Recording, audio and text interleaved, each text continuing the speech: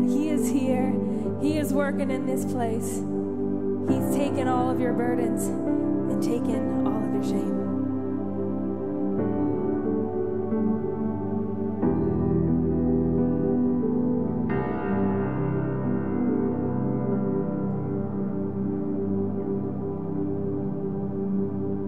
Mountains are still being moved.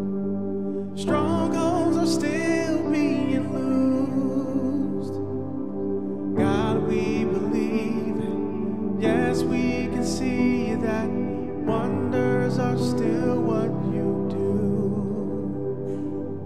Bodies are still being raised. Giants are still being slain.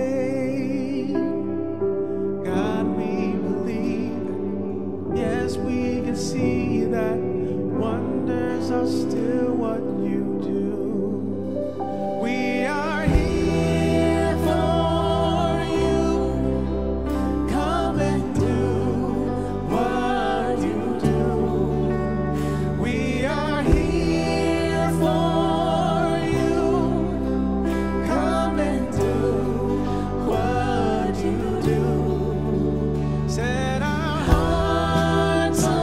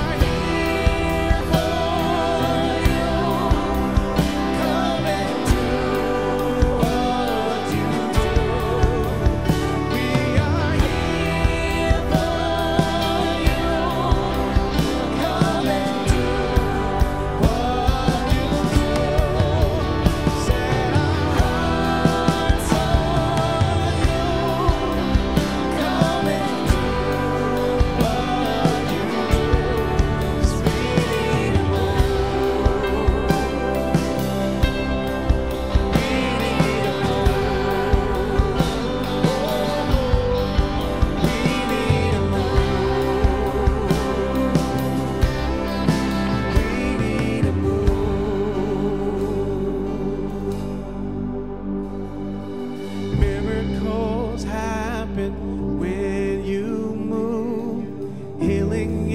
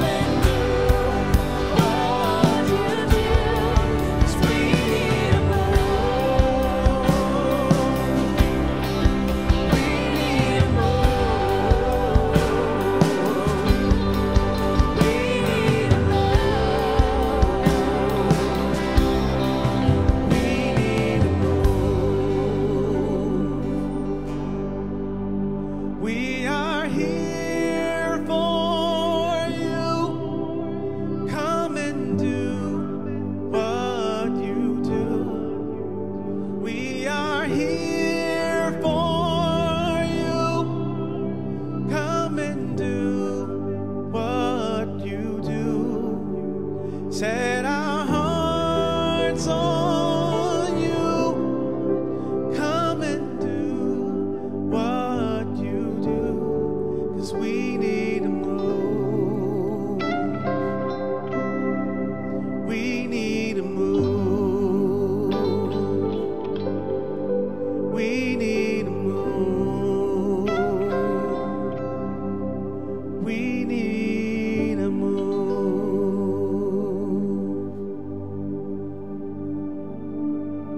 Yes, God, that's our prayer. That you just move in our lives. Lord, and we thank you so much for meeting us here in this place. God, we come here to worship you, God, and to praise you. And we thank you for what you're doing here and what you're working here in this moment. God, we thank you so much for your presence, God. When you say that when there are two or more gathered, God, that your presence is here. And God, we feel your presence all around us, and we thank you so much for that. God, we give up everything to you. We love you. We praise you in Jesus' name. Amen. Well, we are so excited to introduce a new song this morning. It's called Amen, Simple Gospel. And it's just that. It's all about the simple gospel. You know, so many times, we can get caught up and lose focus on what that simple gospel is, what that simple truth is, what the good news of grace is. So that's what that song is about, and we're really excited to sing it this morning. It talks about, Christ is our Savior. We declare Christ is our Savior. Christ is our Redeemer. Death is defeated. Jesus is risen. So as we sing this song, reflect on the words, rest on the words, and if you pick it up, please sing it with us. We're very excited to praise him.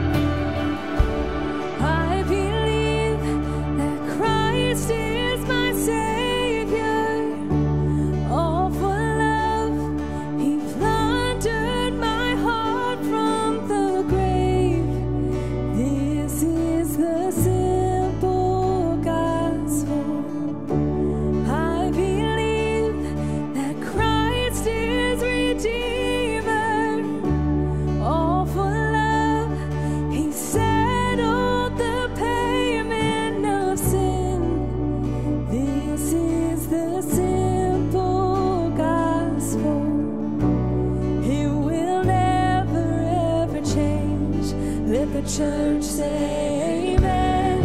Let the church say amen. Death is defeated. Jesus is risen. This is our faith, the good news of grace.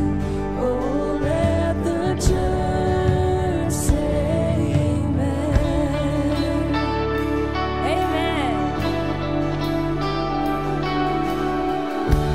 I believe that Christ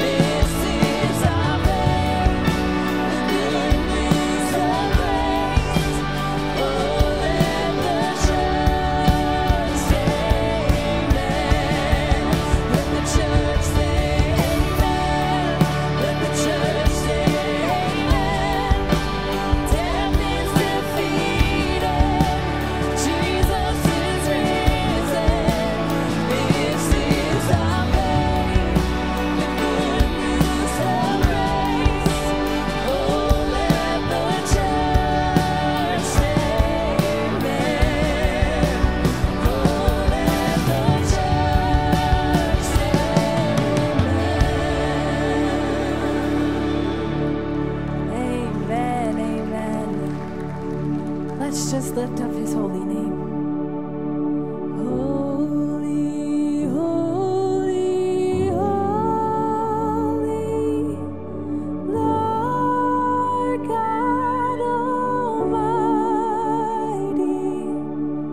Early in the morning, our song shall rise to thee. Holy, holy, holy, merciful and mighty, God in three persons, blessed Trinity.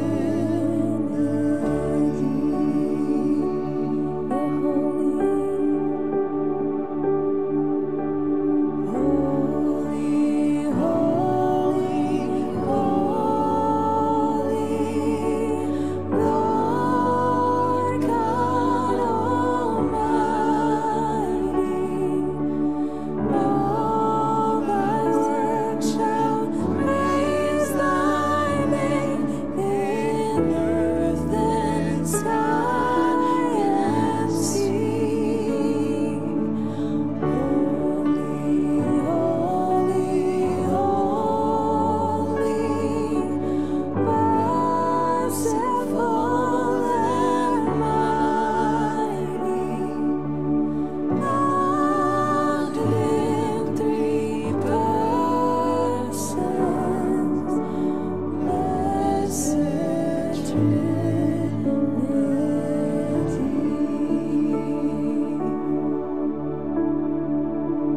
Yes, God, we thank you. We praise you. We praise your holy name. And we thank you so much for that reminder of the simple gospel, the simple truth, the simple hope that we have because of you. And Lord, if this is the first time that someone's hearing this message, God, I pray that they feel your presence all around them, that they feel your arms surrounding them, God, that they feel the peace that, God, only you can provide. God, we lift them up.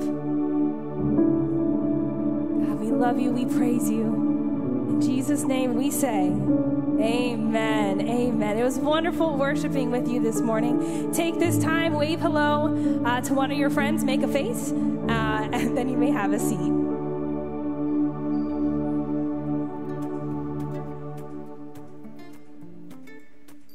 Hey LifePoint Church, this is Jim Thomas. Welcome to Graduation Recognition Sunday. And today I'd ask that you join me in recognizing all graduates and their accomplishment, whether it be from high school or college or some other kind of program. Today though, I do ask that you help me focus in on two young men who've come up through our youth program, Zach Shaver and Connor Smith.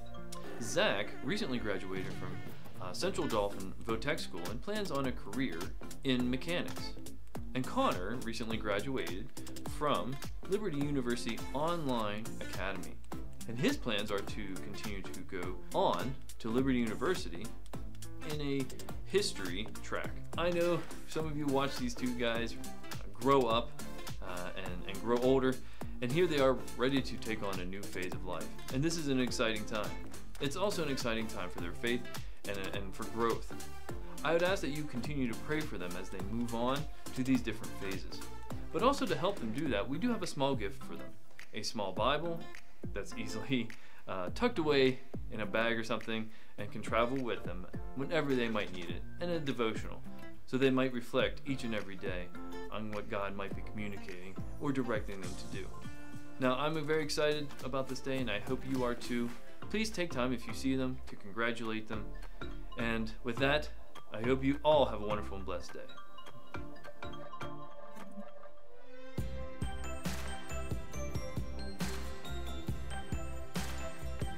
Well, good morning, LifePoint Church. I'm Andrew. And I'm Tilly. And we are so glad you're joining us this morning, whether you're here in person or watching online. And just a reminder that we are one church in 2 locations. So whether you are watching online or are here in person this morning, we're glad to have you and worship alongside of you. If you're new with us today, we just want to send you an extra special welcome and say that we're really glad that you took some time out of your day to spend it with us. We have a red new person card sitting in the seats if you're here with us in person. We'd love for you to fill that out and take it to the welcome table by the garage door out in the lobby. We have a small gift we'd like to give you to welcome you here to LifePoint. And no matter if you consider yourself old or new to LifePoint Church's family, we would like you to fill out the blue Next Step card or the gray prayer card if you're interested in taking your next step in your faith, or if you have something heavy on your heart that you would like our staff and prayer team to pray for you throughout the week. You can drop both of those cards off in the offering boxes as you exit the auditorium. And for all of you watching online, as always, we have digital versions of all of those cards linked in the chat if you're watching live, or in the description below if you're watching on YouTube later in the week. And you won't want to miss it. Next weekend here at LifePoint Church is Building Dedication Weekend. Starting on Saturday at 10 a.m. will be building tours, followed by a dedication service at 11 a.m. and last but not least, a barbecue lunch in the parking lot for all. We really look forward to seeing you there and celebrating all the provision that God has done for LifePoint Church within this last year. And coming on the heels of that, on Friday, June 25th, we're going to be having our first annual bike night hosted by the LifePoint Riders. Starting at 5:30 in the evening, there's going to be live music, great food from some food trucks, as well as a whole bunch of really cool motorcycles to check out while you're here.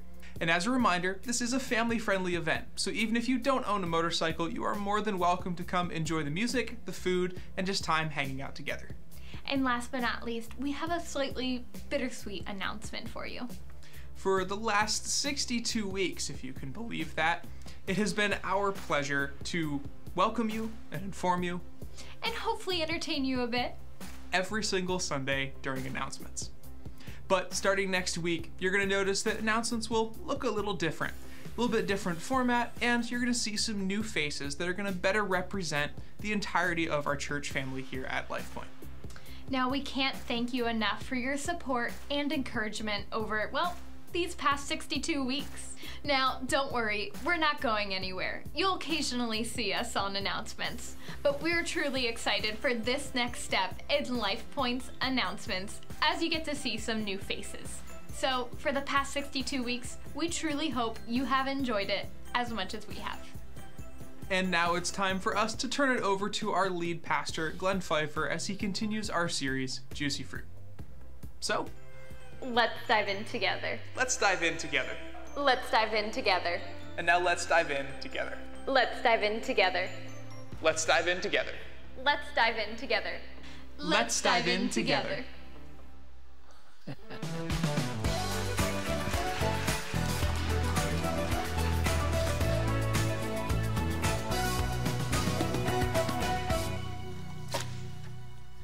Good morning, church. Great to be together today. Great to hang out and worship together. And I don't know what's going on with the first two rows here. I mean, I don't know. Everybody's kind of afraid to come forward. I mean, I shower, I brush my teeth, I try to take care of things. But anyway, feel free to continue to move forward. And it's super exciting to see numbers of you coming back and being part of what's happening here, and continue to invite your friends and family to join us. So glad you're joining us online as well. We got a great group of people meeting with our live stream. A lot of people watching later in the week via YouTube when you're on vacation or away or just at a distance. So it's just great to be together, to hang out together, and now to spend some time in God's Word together. And we're in this series, Juicy Fruit, and when we were brainstorming as a team about titles and everything, I mean, Juicy Fruit came up, and of course the first thing I thought of, as maybe you did too, was I thought of the gum.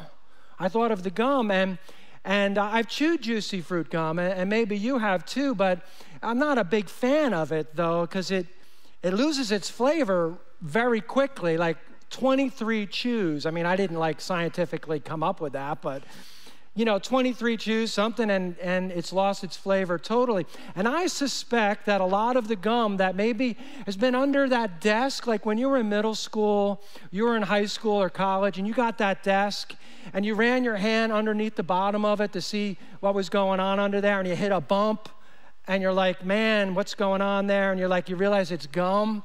and you kind of get your foot out, and you're like, man, I don't want to touch it. So you kind of get your foot out, and you try to knock the thing off. And if that doesn't work, well, then you have an unsuspecting neighbor. I mean, when they're not looking, you could maybe change desks with them. They wouldn't know. Maybe I'm being autobiographical about that. I don't know. But there's no doubt it's probably a gum like juicy fruit. You know, the gum on the ground, the gum squished against the bathroom stall, because it's lost its flavor. And you didn't want to swallow it. You didn't want to swallow it because you know it takes 7 years to digest gum. I actually don't know if that's true. Maybe there's a doctor here, you could tell us if that's actually true. It takes 7 years. But you didn't want to put your system through it regardless, so you just stuck it somewhere. Some of you need to admit it, you did it too. But the juicy fruit we're talking about today is way different than that. This is juicy fruit that doesn't lose its flavor over time. It's actually the fruit that God wants to grow in our spirit, in our heart, in our lives, in our attitudes, in our minds. Fruit that is going to be abundant, that's going to pay off in a big way in our lives. And it's interesting to follow the theme of fruit in the Bible. This idea of fruitfulness and of fruit itself is everywhere throughout Scripture. 106 different times in the Old Testament, the word fruit is found, and we find it 60 times in the New Testament. We also find it multiple places in terms of like a metaphor for like a vineyard or a vine or a place of growth or flourishing, where the same idea comes into play, that it's God's will for his people. It's God's will for everyone that he's created. It's God's will for your life right now, that you would flourish, that you would prosper, that you would find success, and that you would bear amazing, awesome fruit. This idea of flourishing and of living a fruitful life is at the heart of God's plan for his people throughout history. We read that in, for example, the book of Hosea, just one place of many. In Hosea 14, verse 5 through 7, it says, I will be like the dew to Israel. He will blossom like a lily. Like a cedar of Lebanon, he will send down his roots. His young shoots will grow. His splendor will be like an olive tree. His fragrance like the cedar of Lebanon. Men will dwell again in his shade. He will flourish like the grain. He will blossom like a vine, and his fame will be like the wine from Lebanon. Here again, we get to the heart of God, that God wants his people to flourish, and he does everything he can to make that possible.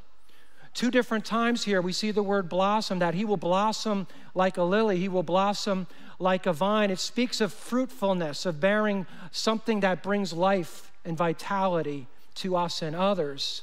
And we see that God does multiple things here. He sends the dew to make this happen. He sends down his roots to build the roots. He cultivates young shoots so that they will grow, so that they will ultimately flourish.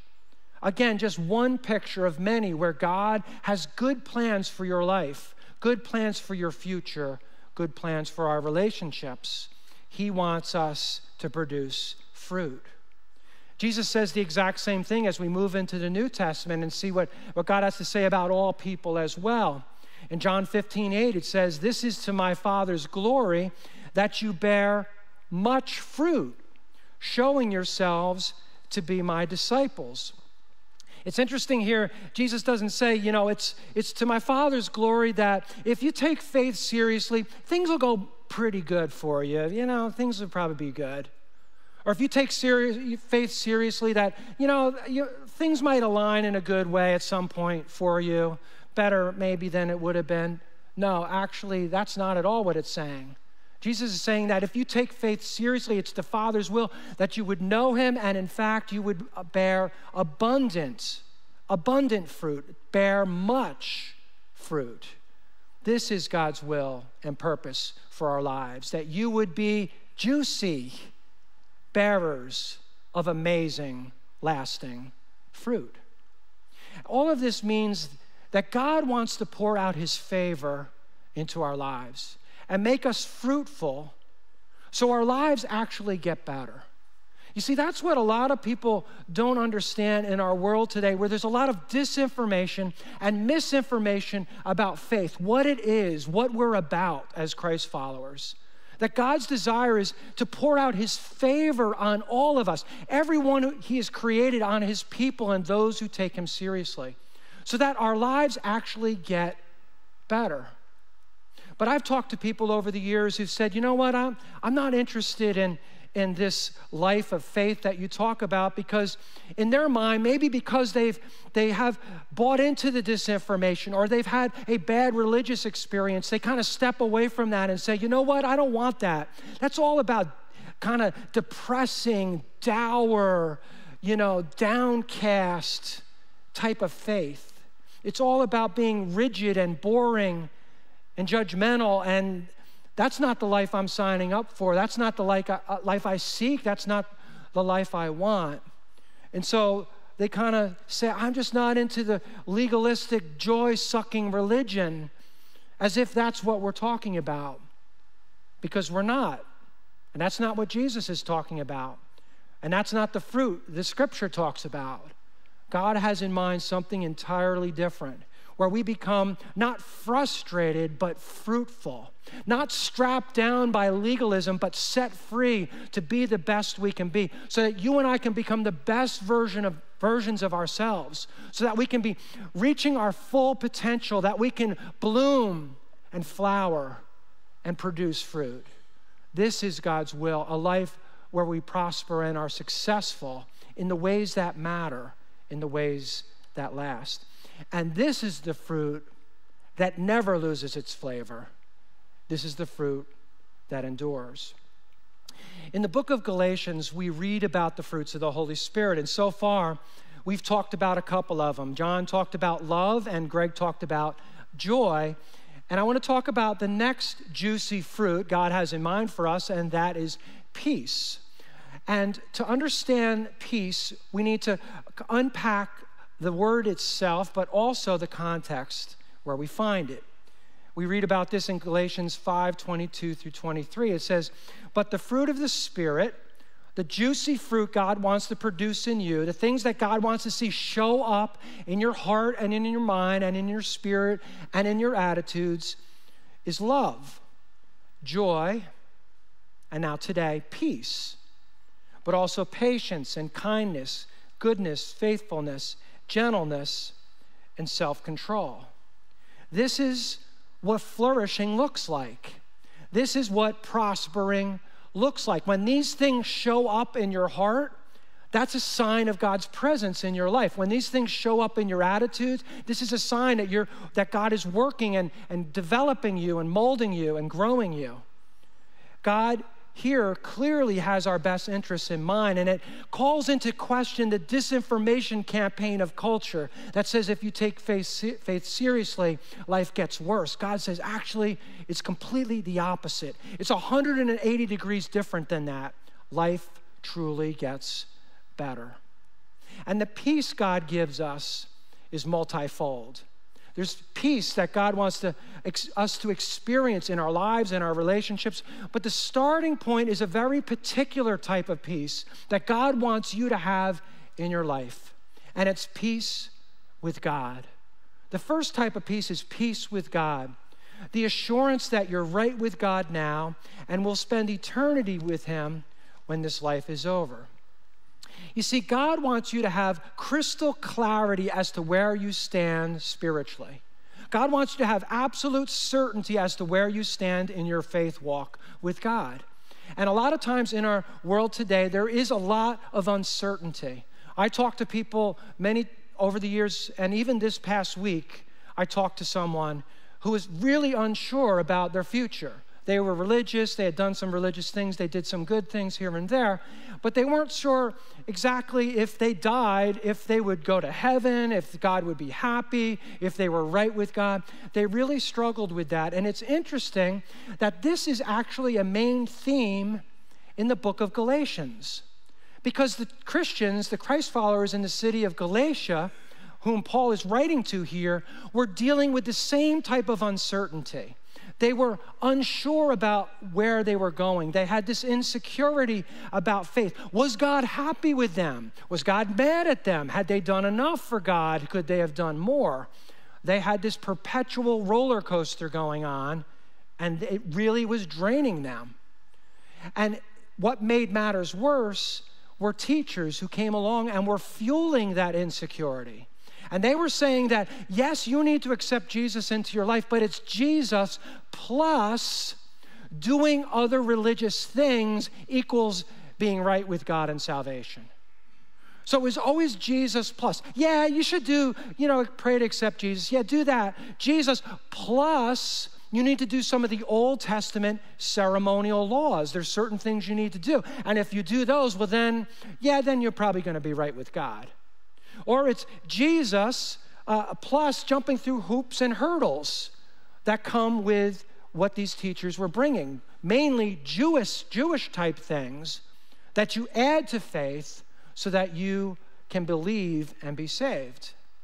And it's interesting when we take that path of Jesus plus stuff, plus my effort to earn God's favor, we inevitably feel that insecurity because we don't know if we've done enough.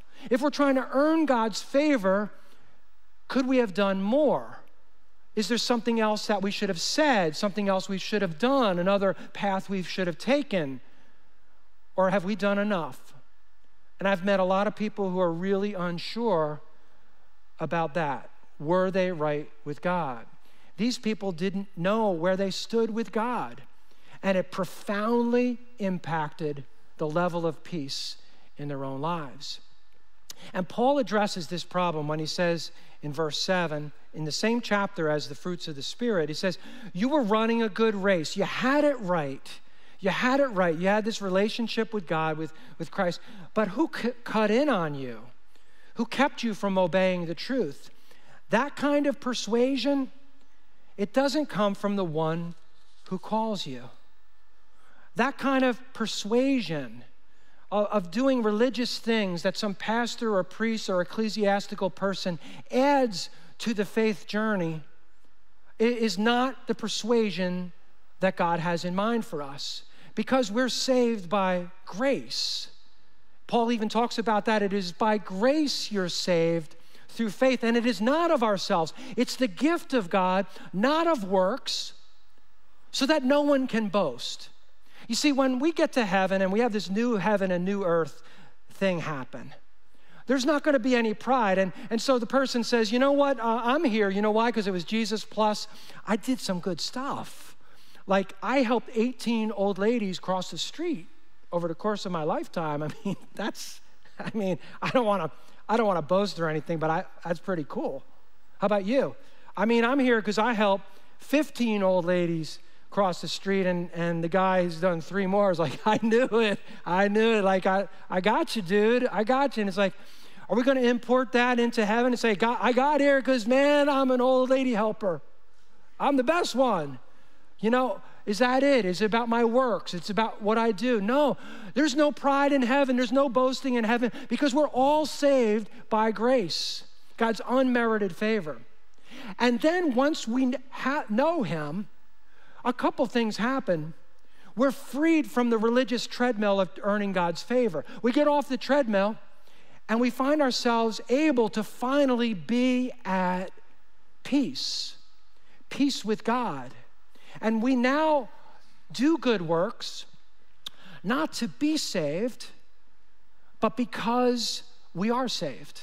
In other words, works are not the root of salvation. It's the fruit of salvation. It's the result of a life that's aligned with our purpose, with our Creator, with Jesus as Savior.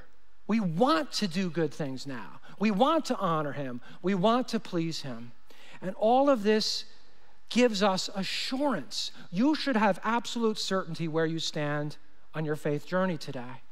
Paul talks about that further in Romans 5:1-2. He says, therefore, since we are justified through faith, in other words, justification means declared righteous. When you pray to accept Christ into your life, when you admit that you've sinned and fallen short of what he's called you to be, that you've lived in self-willed ways, and you ask him to forgive you, it's not a magic formula. It's a reorientation of your heart towards your Creator and Savior. You're declared righteous by entering into that personal relationship. And so you're justified through faith. And then, what does it say? We have peace. Peace with God through our Lord Jesus Christ, through whom we have gained access by faith into this grace in which we now stand. And we rejoice in the hope of the glory of God. This is awesome, great news that a lot of people in our world need to hear, and maybe you need to hear it today. Because sometimes we're just not sure, we're uncertain, we have these doubts, and we're like, I don't know if I've been good enough. And God's saying, listen, just accept me into your life. Incline your heart towards me. Admit your sin. Allow me to forgive you. I'll set you free. And that's exactly what happens. When we know we're forgiven, we have peace. When we know we're free, we have peace. When we know our future is secure, we have peace. When we know we're right with God, we have peace. When we know that when we wake up dead, and you will wake up dead one day, your eyes will close, your heart will stop beating, your lungs won't take in any oxygen. We did a whole series on that, when you wake up dead, because we're going to wake up dead, every one of us. But here's the thing, we're going to wake up and our soul and spirit will be in the presence of a God who says, I know you. I know you. You've been inclined towards me. You've had a relationship with me. And we're ready for that moment. And we can absolutely 100% know we're ready, and we can be ready, and we can walk in peace. And so this is the first type of peace that God wants you to experience. Do you have peace with God? Do you know you're right with Him? You can. He wants you to have that peace. And that becomes the building block for the next type of peace that God wants you to experience in your life. It's peace with others. God wants you to experience profound, deep peace with others. He wants you to experience a new life, supernaturally reshaped and transformed by Jesus, that changes how you interact with other people. So once we get this right between us and God, God's saying, I'm going to give you power and the ability and an inner sense of confidence and peace that's going to enable you to get this stuff right. Once we get the vertical right, and our heart is right and inclined towards God, and we're working on that, now He's going to help us on the horizontal stuff so that we have peace with other people. And the truth is that this is always going to be hard. This is not easy. There's no like panacea, like, cure-all, easy moment. This is tough stuff. Relational work is hard. Sometimes we avoid it. But God's saying here that I want you to have peace with others. And it's interesting to look at a world scrambling and struggling to find peace. I mean, when you read the newspapers or you watch news or you're online watching things happen and you get your news through YouTube or Yahoo or wherever you get it, you look at the world and you're like, man, just struggling. The world cannot figure out why it doesn't have peace, doesn't know the problem, and doesn't know the solution. Like, how do I obtain it? There's this big struggle, like, I don't understand the problem, I can't figure out the solution, and everybody's scrambling to find those answers. And yet, it's interesting how Scripture talks about that every one of us has this built-in contrary nature. We have a contrary nature. The Bible calls that a sin nature, that we're basically our default is towards self-interest. We self-advocate. We're good about our ideas, and we're going to slam yours, and we're good at pushing our agenda and our plans. It just comes natural to us. We have built into us, hardwired by sin, this dysfunction, this brokenness. So the world is searching for problems as if the problem is out there somewhere and the solution is out there somewhere, when Scripture says actually the problem is right here, like it's in me. The problem, it's in you. But there's a solution too. And the world may scoff at the idea of sin, of a selfish default. The world is dismissive of it. Like, oh, that's just religious stuff. That's just a bunch of religious people talking about this or that, and yet they continue to struggle and scramble. I don't even know what the problem is. How do we solve this? They don't know. they will continue to spin their wheels till we realize there's something wrong inside us.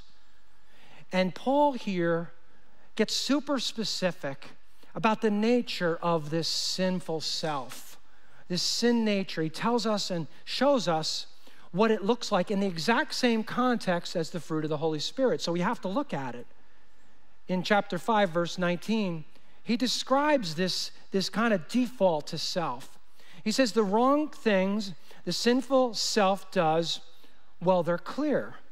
Being sexually unfaithful, not being pure, taking part in sexual sins, worshiping gods, doing witchcraft, hating, making trouble, being jealous, being angry, being selfish, making people angry with each other, causing divisions among people, feeling envy, being drunk, having wild and wasteful parties, doing other things like these. I warn you now, as I warned you before, those who do these things will not inherit the kingdom of God.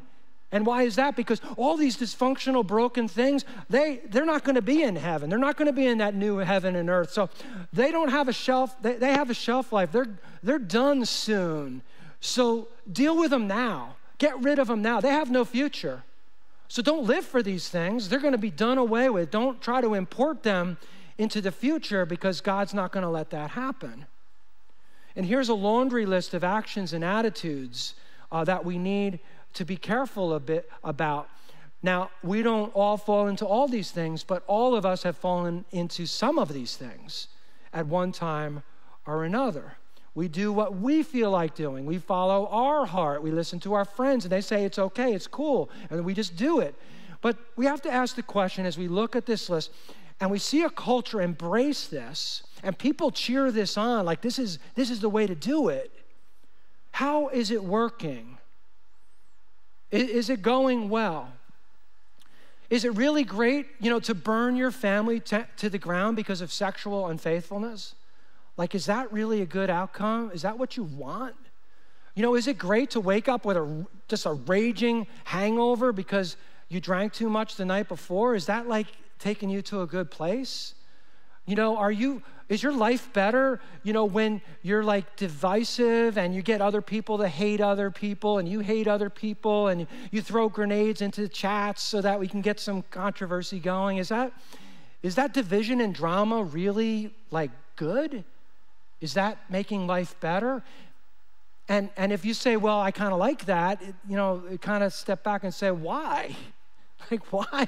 Why do I like the division and drama? What's going on inside of me that's inclined towards things that actually diminish me and diminish my relationships? Like, what's going on inside of me that makes that attractive?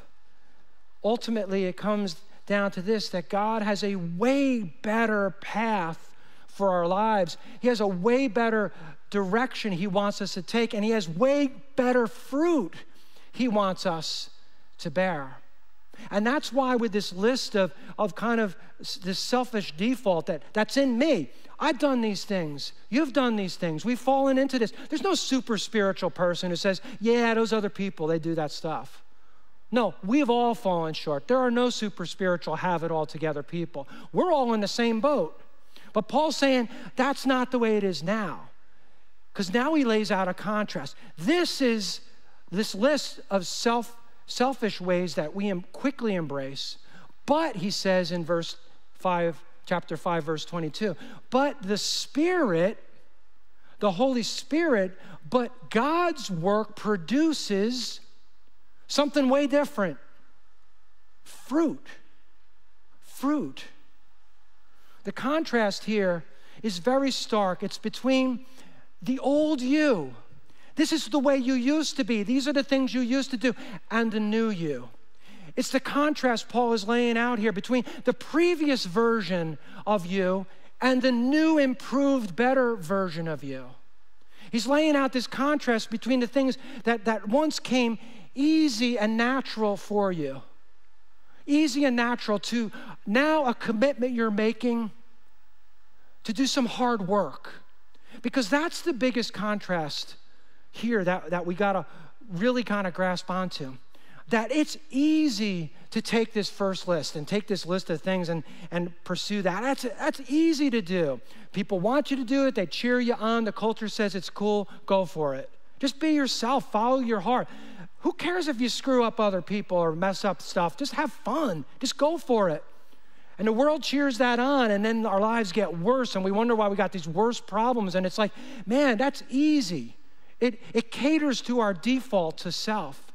But God says that if you do the hard work of building this other stuff, this fruit into your life, man, it's going to pay off in a bigger way than you ever imagined. Now, every summer, something that I really enjoyed doing is pulling a garden together. And I have a small yard, and so I do container gardens, and I get some tomato plants, mainly tomatoes because I like them. So thank you to Ken for hooking me up with some good plants this year. Appreciate that. But got some plants, and you know what happens when you have a garden? You basically, you get some containers, in this case with a container garden, and you get some soil. You get some good soil, and you fertilize it. You put the plant in there, or you plant a seed. You put the pot in a place where it's going to get the most sun.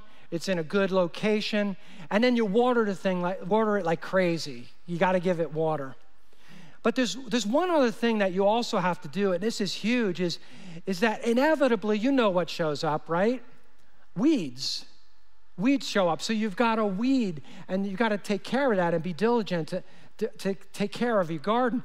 And some of you might even deal with other things, like in my neighborhood, rabbits. And I've mentioned this before, that in downtown where I live in Hershey, there are a lot of rabbits, and they're proliferating as we speak. Like little ones are popping out. They're multiplying like rabbits.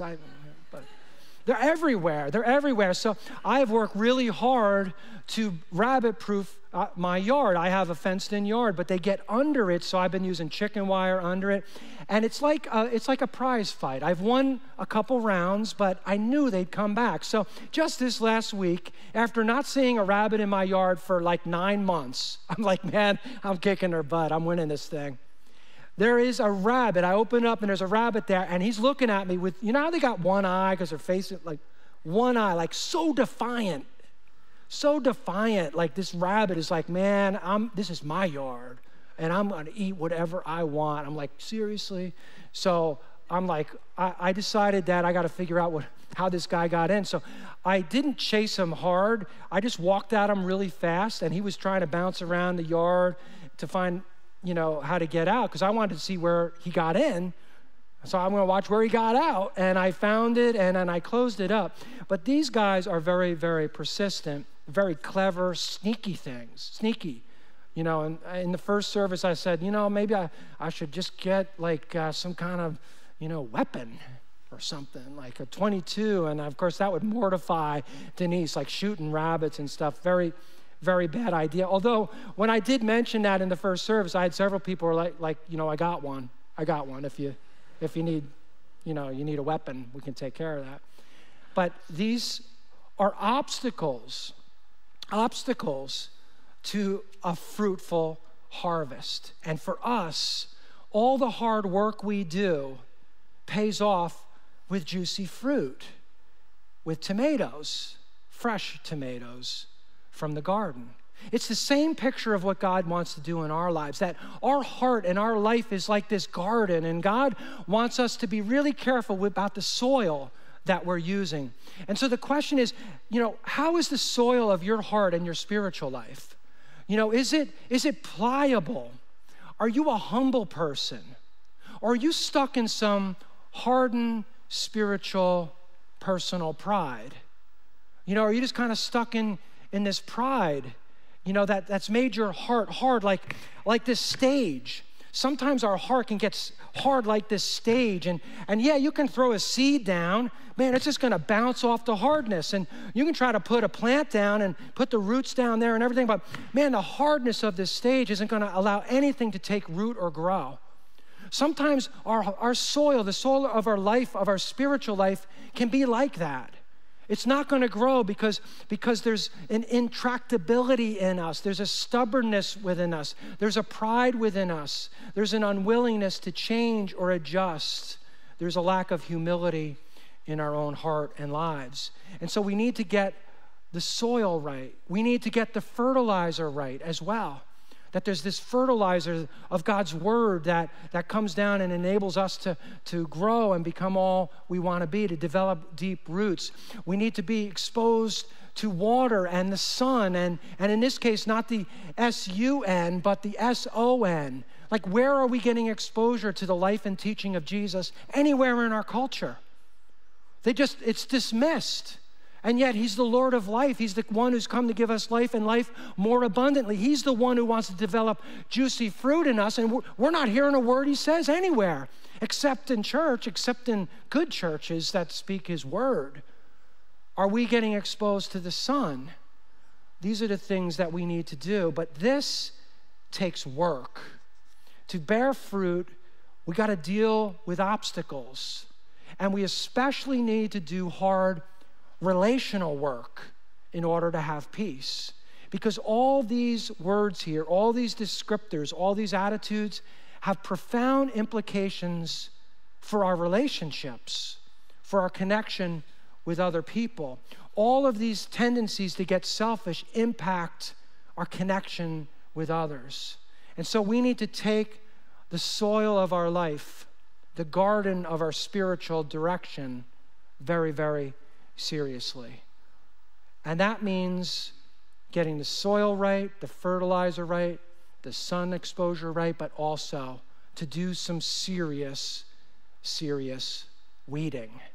We need to get some of these things out of our lives. We need to come along and look at our life and say, I've done the right thing with the soil. I've done the right thing with the fertilizer. I'm watering it. I've got sun exposure. But weeds have a tendency to just keep coming back, don't they? We need to pull out the weed of unfaithfulness. We need to pull out the weed of jealousy. We need to pull out the weed of rage. We need to pull out the weed of anger. These are things that don't make our lives better. And in fact, weeds have this ability to steal the nutrients that God wants to use to grow our faith. Weeds steal the phosphorus and the potassium and the nitrogen from the soil, and they steal the things that enable us to grow as well. So we need to pull out the sense of divisiveness in our world. We need to pull out of this world this sense of hating other people, being angry with other people, having these wild and crazy parties that later we regret and say, man, I don't know what happened to me, but I know that wasn't me at my best. And we can't just do it one time. You know, some of us would say, I got the soil right and I'm bearing some fruit, but it's not enough to just pull the weeds a couple times. Because what happens, they want to come back. And they don't just want to have a segment of your life. Weeds don't want to just have part of your life. They want to take over. They want to take over. So we have to be vigilant to continue the work of weeding these things out of our life. Because here's the truth. At some point, you're going to work at your spiritual life, and then all of a sudden, this weed is going to come up. It's going to pop up out of nowhere. It's the weed of an old habit. It's an old habit. It's like, man, I used to do that, but I'm not going to do that anymore. And if we let it grow, it'll take over. We got to pull that old habit out. We're like in a relationship. We're married. We're connected. We're faithful to somebody. And then all of a sudden, the tempter comes along, and there's your old flame, somebody you knew and cared about in the past shows up and friend requests you. And it's like, yeah, I don't know. Maybe we should just talk and, have a conversation. No, actually, I'm blocking that. I'm blocking that out. I'm pulling that weed out. When we have a situation where we have tension with another person, or we disagree, or there's a problem, and the old self had a way of dealing with that. The old self would say, I'm going to fight. I'm going to battle you. I'm going to argue. I'm going to overcome you. I'm going to get carnal, whatever it takes to win out over you. And you're like, man, that's the old way I dealt with people. That's the old way. And we pull that out and say, not anymore. So we have to do some weeding. We have to block some rabbits, because these are obstacles to bearing the fruit that God wants us to bear. Peace, then, is the payoff. You see, all the hard work we do relationally pays off.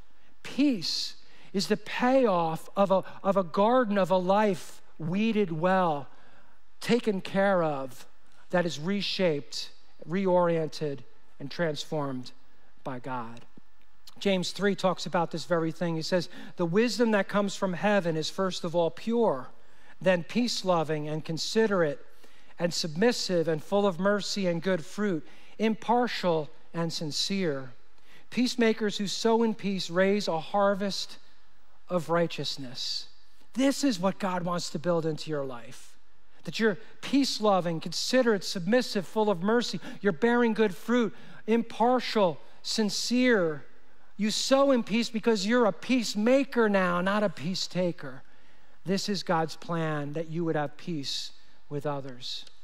And this doesn't mean that you're going to be reconciled with everyone because you do hard work. This doesn't mean that you're going to be close friends with everyone because you've done some hard relational work. This doesn't mean that things are going to be easy in your marriage or with an estranged family member, or easy in your workplace or your dorm or wherever you are in your neighborhood because you're doing this hard work. No, it doesn't mean that. But it means this, that despite what others do in their gardens, you are being ultra careful with your own. You see, this is huge, that despite what other people do with their gardens, what weeds are going on and what kind of fruit they are bearing or not bearing, you're not focused on that. You're taking care of your own garden. You don't control other people's gardens and what they do, but you do control your own, and you're vigilant and you're careful. And so when we get this right and we're humble, when we're careful to reject this stubborn pride that all of us can fall into, when we're careful to be the kind of person that's willing to send out an olive branch that maybe somebody takes. We send an olive branch and they take and they break the thing up. They break this thing up and they put it in a package and they send it to your doorstep via UPS. The broken up olive branch returns to you on your front step, and you can step back and say, I will be at peace with all men as far as it is possible. I've done what I can do. I don't control the response. I control my response, and I choose peace. This is when we're ready. We're ready for God's best. It means we're ready to experience shalom, well-being within our soul. This is how we get ready to be all God designed us to be. This is how we reach our full potential. And this is how we receive the peace that God wants you to experience today and every single day to come. Let's pray. Father, thank you that you're working in our lives to build and grow juicy fruit. Peace. Peace that surpasses all understanding, that transcends our understanding. Peace with you and peace with others. And I just want to take a minute with every eye closed as we pray. If you've come today and you don't have the absolute assurance of your salvation, if you don't have peace with God, I want to pray with you today, because I've been in that situation. I've felt those feelings. And God wants to give you the assurance, absolute confidence, that when you breathe your last breath, you'll spend forever with him. Do you know for certain today that that's true for you? If you're struggling with that today, and you need peace with God, would you just raise up your hand real quick and put it back down? I'm not going to call on you or have you come up here. I see hands today. I want to pray for you. Father, I pray for everyone here who's taken that step to say, God, I want to have peace with you. I pray, Father, that they will just simply pray this prayer. Lord Jesus, I recognize that I've sinned. I've fallen short of what you want me to be. Forgive me my sins. Come into my life. Fill me with your presence and your power. Make me your child forever. Thank you that I am now yours here. I am now yours forever. I also want to ask today, if you've come And maybe you don't have peace with somebody in your life, and it's tearing you up. It's keeping you up at night. Maybe you're just thinking about it. You wake up in the middle of the night, it's like this person's there, and you're like, you're angry and you're struggling. I want to just pray for you today. If you're struggling with peace in a relationship, and I've been there too, would you just raise up your hand real quick? Again, I'm not going to call on you. Put your hand up, and I want to pray for you today. If you're struggling in a relationship with another person and you're just trying to find peace, I see a lot of hands today. I think all of us could raise our hands. I want to pray for those of you who've done that. Lord, I pray for everybody who's taken that step to say, God, I need to release this. That, Lord, you would give them the ability to do that now, that they would do what they can do and control what they control, that they would weed their garden carefully and remove the things that inhibit their potential and steal their peace.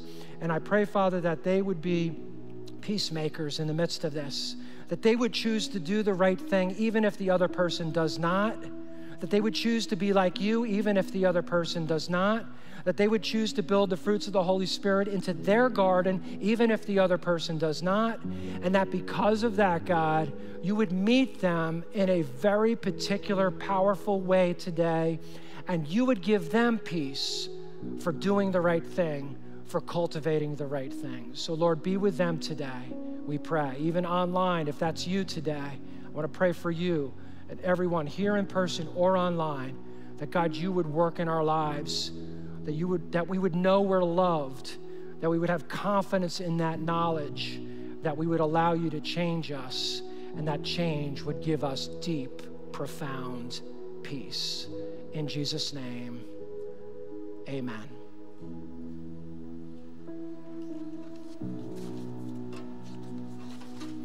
At this time, I just want to remind you of today's offering. Thank you to those of you who give regularly to our church. You're a tremendous blessing. We really are thankful for you. There's multiple ways that you can give to our church. There's a box in the back on the way out if you'd like to put something in there. We also have online giving where you can give a one-time or a recurring gift to the church. Many of you are doing that. Some of you are also sending a check to the church, and that's perfectly great too. Whatever works best for you. Again, I want to thank you for giving and supporting what God's doing here, our collective community as we serve each other and our world. I do want to say, if you're new among us, we're so glad you're here, so glad you're hanging out with us. Please do not feel an obligation to give to the offering. Our offering is for those who regularly attend and who give out of love to support his work. But we're glad you're here, and may God bless each of you as together we serve our God, as we seek after him, as we embrace the life of peace he wants to give us.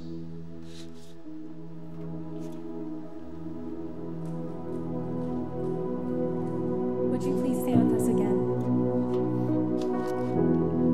So if you were someone that prayed that prayer to accept Jesus in your life, welcome. We're so excited. Please be sure to find someone to talk to about that. We're very excited about that. And if you're someone, that did raise your hand, or maybe didn't raise your hand, you weren't quite comfortable, that if you're struggling with God, you're struggling to find peace with God, peace with others, peace with whatever is at the top of your mind, take this time of worship and just come and lay that burden, lay whatever that is at the feet of Jesus, at the altar. Jesus is here.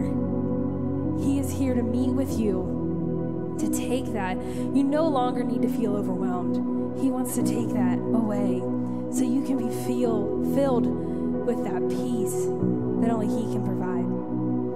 And as we sing this song, feel free to worship or pray, whatever you need.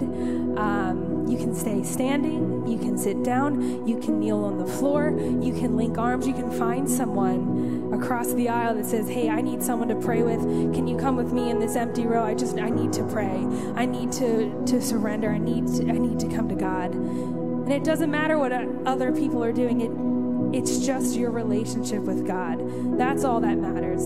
It's how you come to God. It doesn't matter what anyone else is doing. So just surrender.